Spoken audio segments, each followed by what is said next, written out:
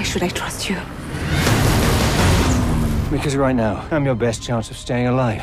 In terms of stunt sequences, where is Spectre going to fall? Our audience is going to be impressed again? Like, what do you have lined up for us?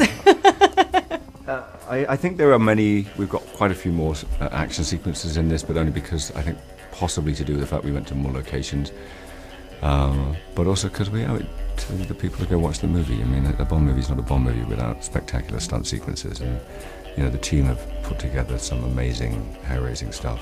Some of which I did and some of which I couldn't. Yeah. And you can see more from Daniel and the rest of the cast this Friday at 8:30 right here on 3.